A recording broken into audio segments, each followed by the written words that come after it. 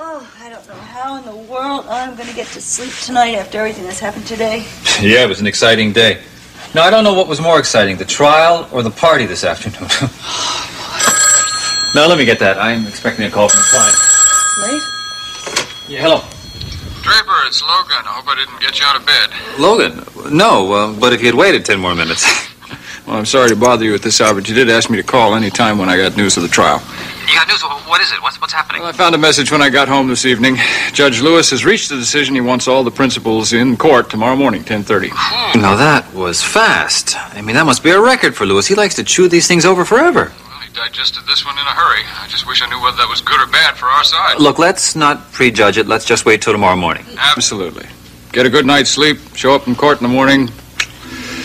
Might even do that once I get all the rosebuds on the wallpaper counted. Look, I think you should get a good night's sleep, because in the coming weeks, I think you're going to be up all night taking care of your baby.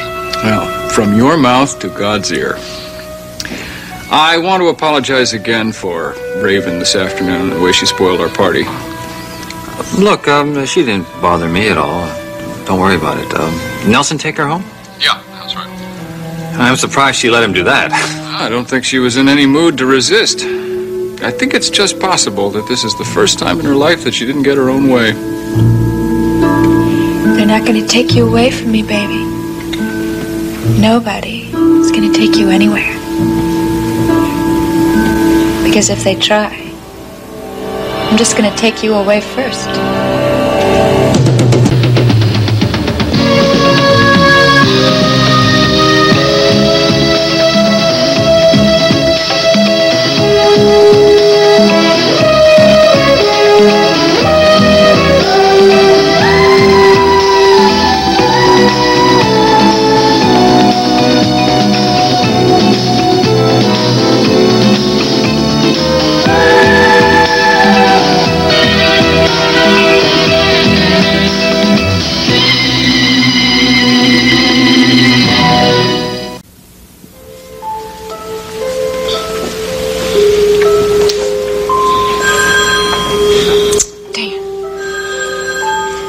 Just ready to fall into a nice long sleep, weren't you, you little brat?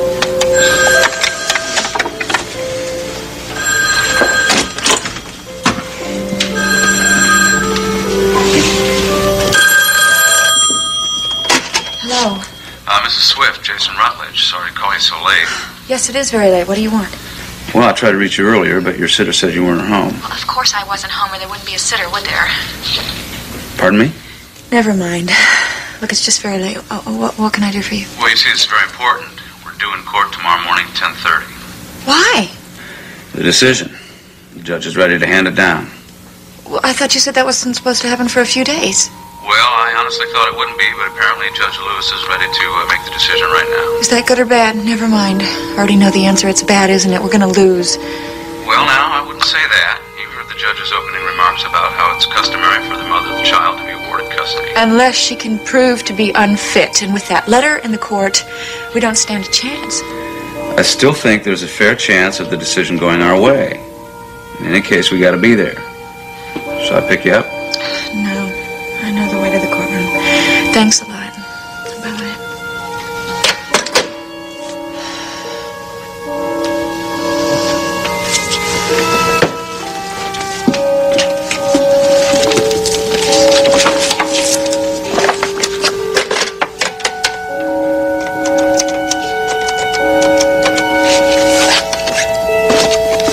Yes, hello. I would like some flight information, please. Do you have a flight leaving tomorrow afternoon for London?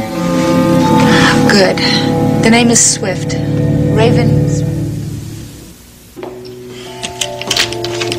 Better safe than sorry.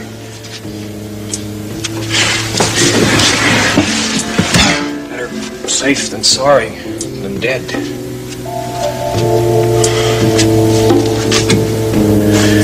That was a mistake.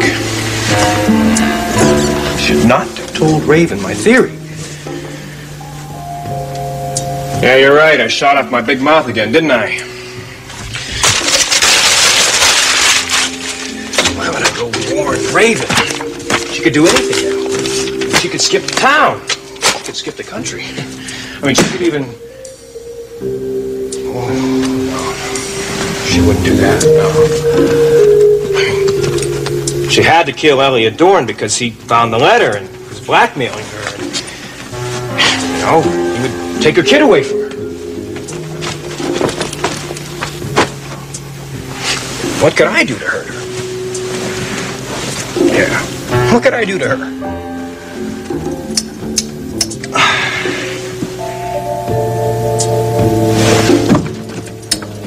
I'll tell you what I could do to her. I could get her arrested. I could send her to prison for murder. Whoa. Raven wouldn't like that.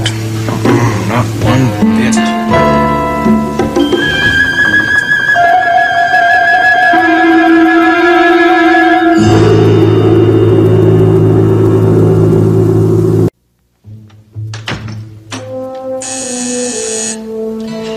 Starting awfully early today, aren't we? Yes, Ellen. She is she? We'll send her in. I've got a feeling if this coffee doesn't wake me up, you're going to. Good morning, Derek. I trust you slept well. You doing up and about so early today? I have to be in the courtroom in an hour. The judge is going to tell me today whether I get my little baby back or not. Good luck. I was hoping you could go with me. I'm sorry, my schedule makes that impossible. And besides, what could I possibly do there? You could support me. You don't know what it's like in that courtroom. Nobody there cares about me. I'm sorry you feel that way. The fools are acting like I committed some kind of a crime. This whole town is against me. You know, Raven, if you spent as much effort trying to make friends as you do alienating people, you might have quite a fan club. Oh, you think so? Well, no one in this town understands me. As a matter of fact, I might as well buy a one-way ticket somewhere, and everyone would stand in line to help me pack my bags. Feeling sorry for yourself isn't going to solve anything. Oh, really? Would you miss me? Yes. Yes, I would. Well, I'm flattered. You'd be the only one. Maybe we can become pen pals. Running away never solved anything either. Maybe I have somewhere to run to. Leaving Monticello would be tantamount to an admission of guilt, just letting everybody know that what they think about you is really true. Who cares? Because none of it matters. Well, in my book, only a criminal runs away. Well, Cliff Nelson already thinks I'm a criminal. As a matter of fact, I'm really surprised that he and Deborah Saxon are not here right now, trying to figure out a way to send me to prison. Or have they figured it out already? No, I haven't seen Nelson recently, and Deborah's not due in yet. I haven't been that lucky. Although I tell you, I'm considering setting up a meeting with Nelson. I'd like to hear him put enough words together so as to give me a reasonable explanation for his unauthorized visit to the Unicorn. Cliff Nelson has a very, very bad habit of poking his nose where it doesn't belong. Yeah. It's bad enough that a private citizen would commit an act like that, but you'd think if anybody would know better, a lawyer certainly would. You know, Derek, everything is done with. So why don't you just save yourself the aggravation and drop the whole thing? No. No, I'm not going to drop it. He committed an unlawful act. Come on, why don't you just forget about it? Don't see him. When you came in here, you were real upset about what he did. Now that I try to do something, you want me to drop it? I just don't want to provoke him, all right? Provoke him into what? Cliff Nelson is a clown who by some fluke managed to get a law degree. Now, if you make trouble with him, then he's going to try to get even. Why are you so scared of Nelson? I am not scared of Cliff Nelson. If you make trouble for him about his break-in, then he's going to tell everybody about my break-in, if that's what you want to call it. You had a key of your own. You had more right to be there than he did. All right, you know that and I know that, but Cliff Nelson is going to omit that little detail and make me look like a crook. All right. All right, I don't suppose anything would be gained hollering at Nelson. I'll drop it. Good. I think that would be the sensible thing to do. All right, with all of this out of the way, are you still concerned about Nelson? Yes, because he has a very big mouth. Has he been saying things against you? Cliff Nelson would love to defame my character, if only to get into Deborah Saxon's good graces. Nobody is going to do anything to you. Well, then why don't you come to the courtroom and see for yourself? Because in an hour I have to meet with the commissioner, and before that I got a meeting with Miles Cavanaugh. Well, Derek, if you were there, he wouldn't dare say anything about me. I'm sorry, Raven, it just cannot be done. Yes, I know. You're a busy man. All right. Then I won't take any more of your precious time. I'm sure everything is going to work out all right. Yes, it will. Because I'll just have to fend for myself as usual.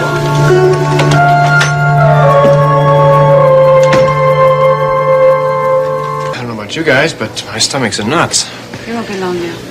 Just like to get it over with, that's all. I think I'm going to have to hold onto the table while Judge Lewis is reading his decision to keep my hands from shaking, you know? Logan, everything is going to be fine. You just wait and see. Logan, the chances of our winning the case are excellent. Thanks to Carr, Scott, and Nelson, I had quite a team of lawyers backing me up. You deserve custody of the child. All Mike and Cliff had to do was point that out to the judge. Cliff, Mike, I want to thank you for all you've done. No matter how the judge decides to resolve this, I know that you did everything under the sun to help me, and I'm going to be grateful eternally. Well, I certainly hope you can bear with the decision regardless of how it goes. I've had my day in court. I don't have much choice. You've had a lot of wonderful people in your corner during this whole thing. Yeah. It's just been awfully lucky to have people like you to rely on. Just hang tough, Swifty. Oh, look what the ill wind just blew in. All rise. The family court of the county of Monticello is now in session. The Honorable Aaron C. Lewis presiding. Be seated. The decision for custody is very difficult at best. So many issues have to be taken into consideration that are not black and white, but are subtle shades of gray. Ordinarily, it's not a question of determining that one parent is good for the child and that the other is bad, but which parent will put forth the better example, which will be the better provider, protector, teacher, who can and will provide the necessary ingredients that will afford the child the opportunity to develop in a happy and healthy environment. Now, I want to assure both parties that I have entered into this matter with an open mind and have studied each and every piece of evidence that has been brought before this court most carefully. And it has become clear that there are distinct differences that exist between the two parties pertaining to their desires and their motivations for custody, as well as their willingness and their ability to assume responsibility for the welfare and future happiness of the child in question. More often than not, the mother is presumed to be the party best qualified to serve as a single parent. Mrs. Swift presented herself before this bench as a loving and a devoted mother, a woman willing to go to great lengths for the sake of motherly love. I must confess that I was very moved by her testimony. It was becoming increasingly difficult for me to go against a long-standing precedent, until that most heralded letter appeared before this court. Mrs. Swift's willful and shameful attempt to deceive this court renders the previously mentioned precedent invalid. It appears quite obvious that Mrs. Swift does not have the welfare of her son at heart. At the same time, Mr. Swift has impressed the court that in his care, Jameson Swift will never lack for the love and attention he needs and deserves. And based on that conviction, I hereby award custody of Jameson Swift to the father. Court's adjourned. All rise.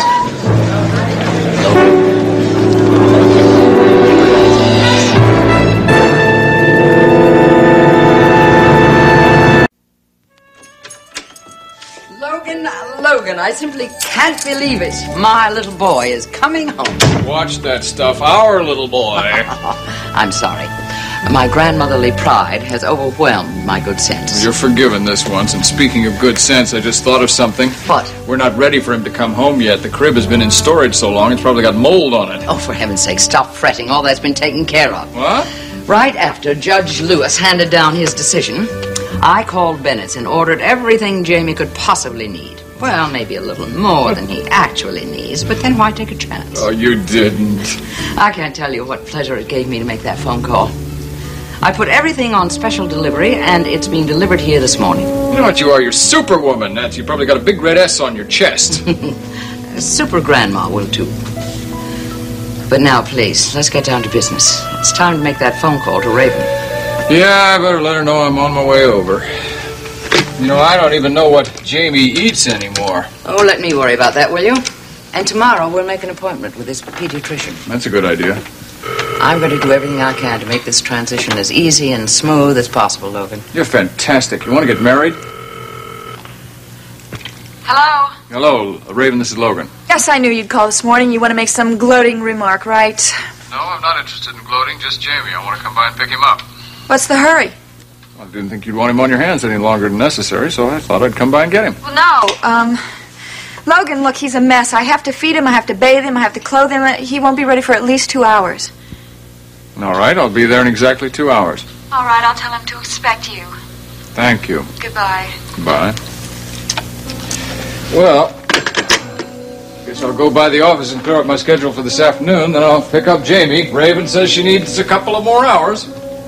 Oh, really?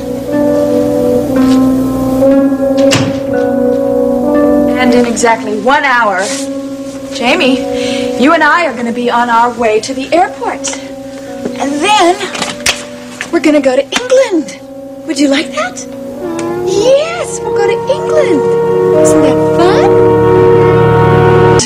Now, don't fuss, because you and I are going to get in a taxi cab, and we're going to go to London to visit the Queen. Maybe, if everything works out all right, I'll be the Queen and I can buy Buckingham Palace and we can live there. Would you like that? You would? I told the taxi driver to call on the intercom. Hello, Raven. I hope you don't mind if I come in. What are you doing here? Well, I see you're all prepared. I assume these are Jane's things. Yes, I told Logan that he would be ready in an hour or two. And I see you've packed his things in your best luggage. That's all I have is my best luggage, and don't worry, I expect Logan to return it. Yes, of course. Well, I must say you look very well. Well, thank you. I didn't think I should be a bad sport. What I want to know is, why are you here? I thought I could be of some help to Logan, to both of you for that matter. I thought I'd be able to make the transition a little bit easier for all of you. Exactly how? By finding out what Jamie is eating these days, about his schedule, his routine, his clothing, and so on. Look, I thought Logan got custody, not you. Logan is bound to be a bit confused for a time. After all, he hasn't been around his son for a good many months, as you well know. So he sent you for a crash course in baby care. My dear, you are the last instructor I'd seek in that subject. And no, Logan did not send me. He doesn't know a thing about it. He's at his office. Yes? Mrs. Swift? Yes. Taxi's here. I'll be waiting downstairs for you. In a little while.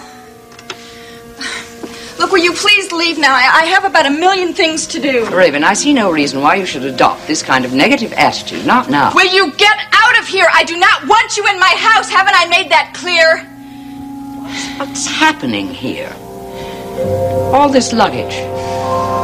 Surely Jamie doesn't have this much clothing. Raven, these are your things. Of course they are. I'm going on a trip. Just as soon as Logan gets Jamie. I need a rest. Now, what's so strange about that? I don't know. There's a taxi waiting out there. You were planning to leave. Oh, don't be Where ridiculous. in heaven's name do you think you're going? For your sake, I hope you're not planning to do anything illegal, like trying to kidnap Jamie a second time. Are you crazy? I wouldn't do that. I don't want to go to jail. The taxi is probably for another tenant. That call from the lobby, that was from the taxi driver. He addressed you by name. All of this luggage is packed. Get out of here! If you don't, I am going to use the phone and call the police and have you thrown out! Very well, Raven. I'll leave. But on my way out, I will ask the taxi driver if he is waiting for a Mrs. Swift and son, destined for the airport. And if he is, I can assure you, I'll call the police myself. No, don't go! Geraldine, please look. I'm his mother. Don't you see how hard this is for me? He's my baby. Jamie, I don't want to lose my baby. Not a bad performance, Raven. Now you can stop all this nonsense and unpack these bags, because you're not going anywhere. I'm dismissing that taxi. And then the three of us are going to sit down and wait right here until Logan arrives.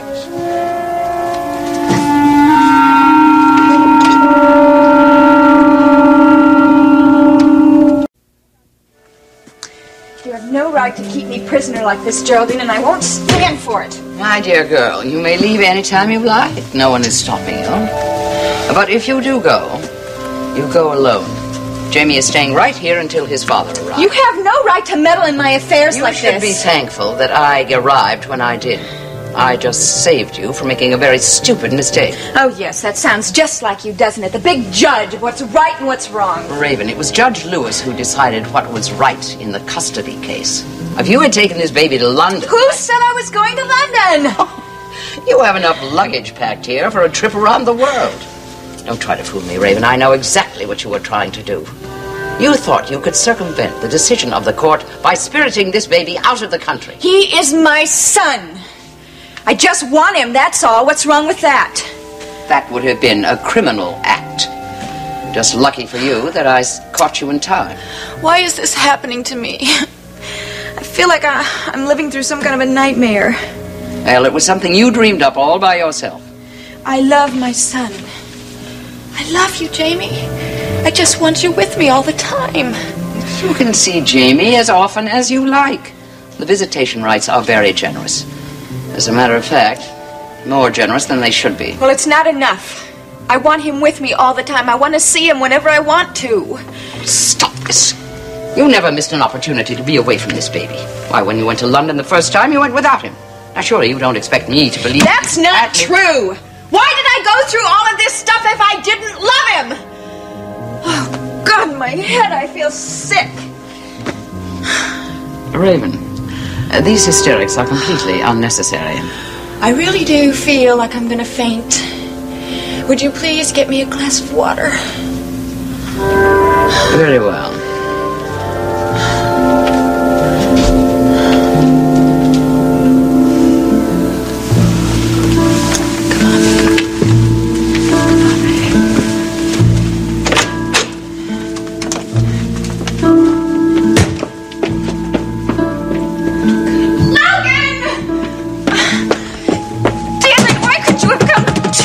Later.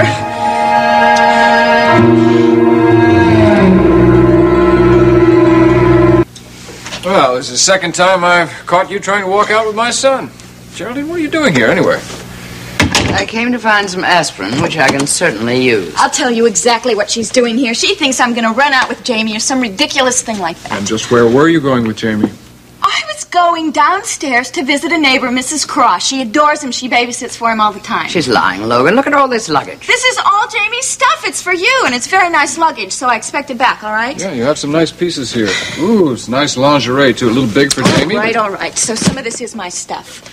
I was going on a trip. You think I want to stay here when you take my baby away from me? Just where were you going? None of your business. London is lovely in the fall. Oh, isn't it? Will you just leave my house? You have no business to be here. Logan, she's quite right. There's no reason for me to be here now that you've arrived. I'll go back to the hotel and see if those things for Jamie have been delivered. Geraldine, thank you.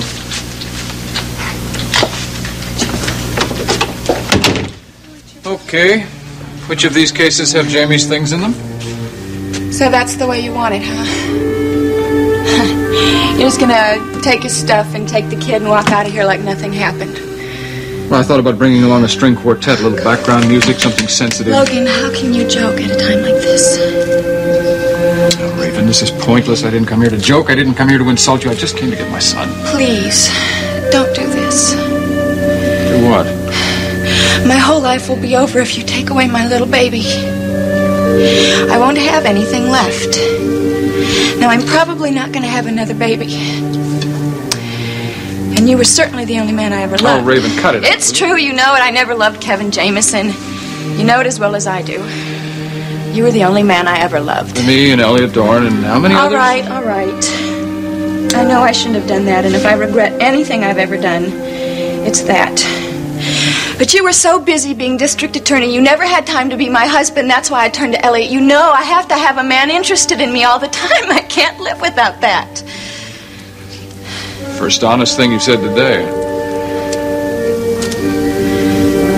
I never really stopped loving you. And I probably never will.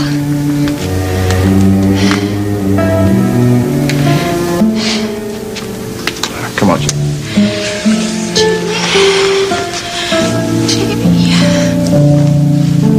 Raven, you did give me one very, very precious thing, and in spite of everything else, I'll always be grateful for that. Come on, kid, we gotta get out of here. I'll send for his things later, all right?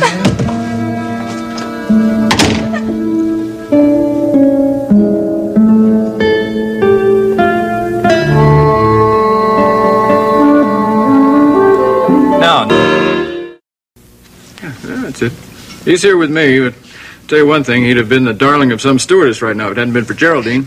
Wait, you mean she was leaving the country again? Despite a court order? Thought she could get away with it. I guess she didn't mind being a fugitive.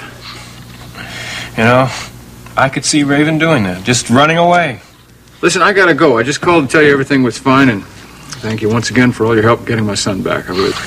Where do you get the bail, boss? See you later.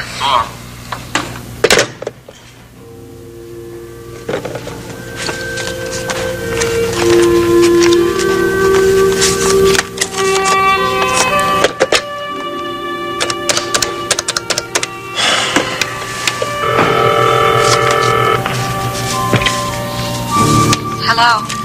Hello, Raven. This is Cliff Nelson, Logan Swift's attorney. I was hoping I'd never have to hear from you again, Cliff. Oh, I'll bet you were. I bet you'd like to arrange that, too, huh? Well, I just called to tell you that I'm aware of your travel plans. Where I go and what I do is none of your business. I just wanted to remind you that in this state, even attempted kidnapping is a crime. I'd also appreciate it if you wouldn't leave town until I finish conducting the Elliot Dorn murder investigation.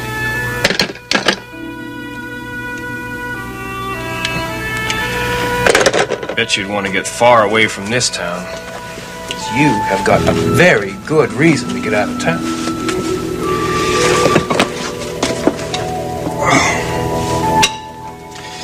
This detective work is tough. Maybe I should remain a lawyer, huh? Tell you one thing, it's probably a lot safer.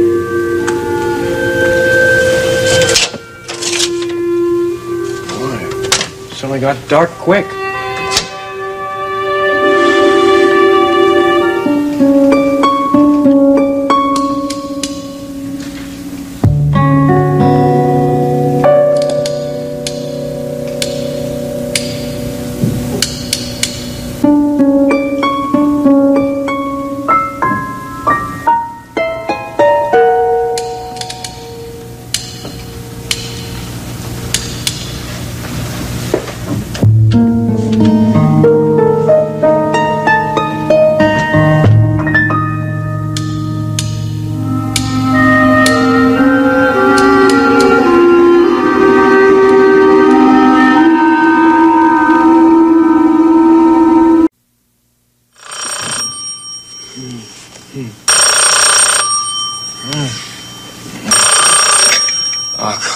Scott, Cliff Nelson speaking. Cliff, it's Mike. Oh, hi, Mike. How are you? I wanted to find out if you had a chance to talk to that friend of yours with the AP. Yeah, I heard from him. Well, did his story of what happened differ from Kelly's version? Well, yeah, there were a couple points of difference. Look, could I talk to you about this in the morning? Okay. Don't work too hard, Cliff. Good night.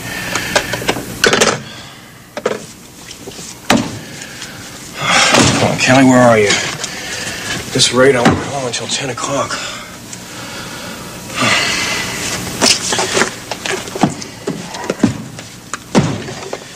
Let's see.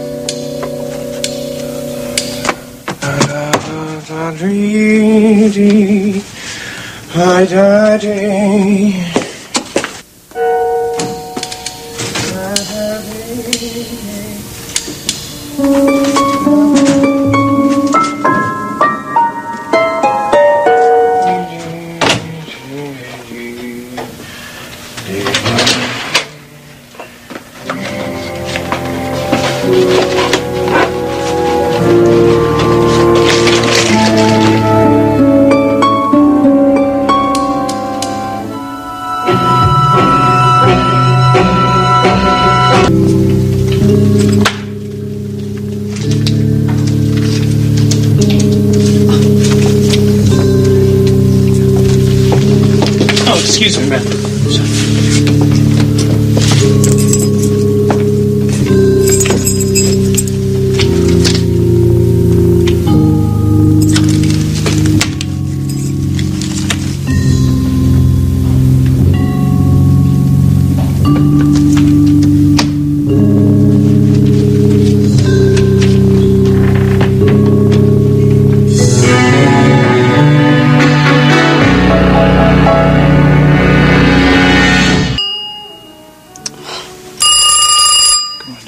Daddy. There you go. Nasty Bill. Hello. Mrs. Scott, I hope the telephone hasn't woken Julia. Julia's sound asleep, Molly. What is it? I'm still at Mr. Scott's office. I'm afraid. Well, are you having trouble finding the file? It should be there right on top of the desk. No. Oh, it's not that, Mrs. Scott. Something dreadful has happened Molly, here. what's wrong? Well, that partner of Mr. Scott's, the young man, Mr. Nelson. What happened to Cliff? Oh, well, he's been stabbed.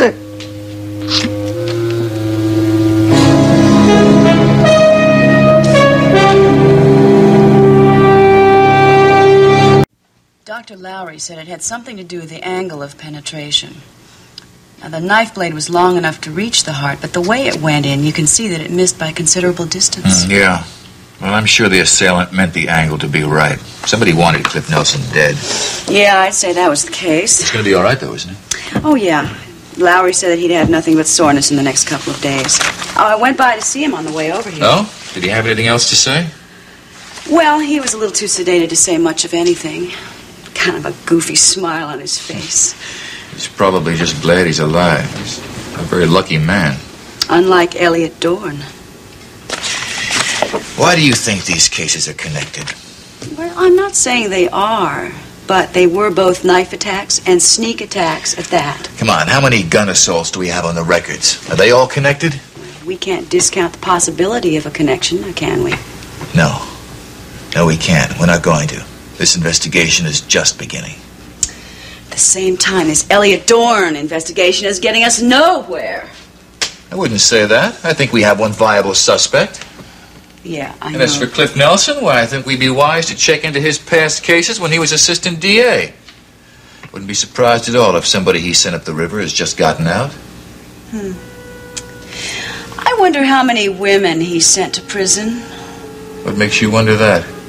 Well, Cliff seems to think that his assailant was a woman. Then he does remember something else. Well, no, I'm not saying he remembered anything. He didn't hear or smell any perfume. But still, since the blow wasn't strong enough to kill... Wait a minute, you just told me it was the angle and not the strength. Oh, just the same. Do you have a theory of your own? Well, no, I'm not saying that I have a theory yet, but I do have a couple of questions. I'm sorry, but that stupid secretary of yours said you were busy. I have to talk to you, and right now. Even you cannot just barge into my office unannounced. Now, what do I have to do to keep you out? This is not a social call. It's police business. What Deborah Saxon and I do is police business. Yes, how come every time I come to this office, she's here? You mean when you force your way in here, don't you? It's instinct, darling. Self-preservation. I'm just protecting my interests. All right, Raven, that's it. Come on. Out of here. What are you going to do, call a cop? He doesn't have to. I'm well trained in that sort of thing. You touch me and I'll sue you for police brutality. I am here about Cliff Nelson. What about Cliff Nelson? Do you know something, Ray? No, I don't know anything. That's what I came to find out. Well, he's all right. You want to visit him? He's in Monticello General. He's such a silly, harmless person. Who would want to kill him? It's like trying to kill Laurel and Hardy. We don't know the motive and we don't know the assailant. Which doesn't mean we don't have Now, clues. shut up. Clues what? What clues? I'm sorry, that's classified information, Ray. Well, you can tell me. You can trust me. I was one of his best friends. You'll find out when we release it to the public. Oh, so you don't trust me. You're treating me like a civilian. It's exactly what you are, and civilians belong in my outer office. Wait a minute, Chief. Maybe Raven can help us if she was such a good friend of Cliff's. Hey, wait a minute. I have nothing to say. I only found out about this a half an hour ago.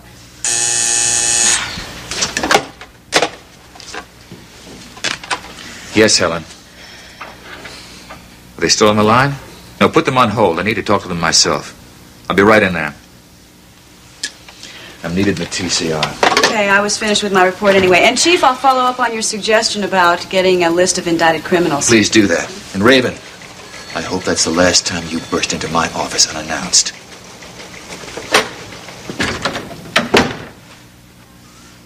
Well, now that the most interesting person in the room is gone, I think I'll leave too. Just a minute. I have a couple of questions to ask you. Like what? When was the last time you saw Cliff? I don't have to answer that question. Was it the night he caught you in Elliot Dorn's office looking for your letter? No, it wasn't. It was at April and Draper's, and I was looking for a solid gold compact. Oh, and how'd you two get along? Beautifully, thank you. As a matter of fact, he saw me home. What are you getting at? Oh, God. First, you accuse me of murdering my mother. Then you accuse me of killing Elliot Dorn, and now this. Well, you look like you could kill me right now, Raven. Don't tempt me.